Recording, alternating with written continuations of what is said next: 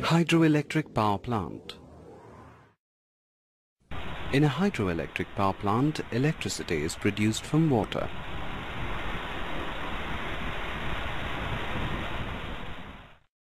A dam is built across a large river to hold back the river water and raise its level to form a reservoir.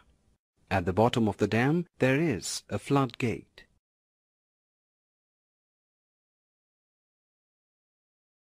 Water flows through the penstock and rotates the turbine. The flowing water rotates the turbine, which is placed at the end of the penstock.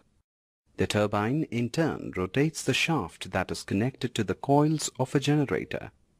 These coils are placed in between strong magnetic poles. The rotating shaft turns the coils. The change in magnetic field due to the movement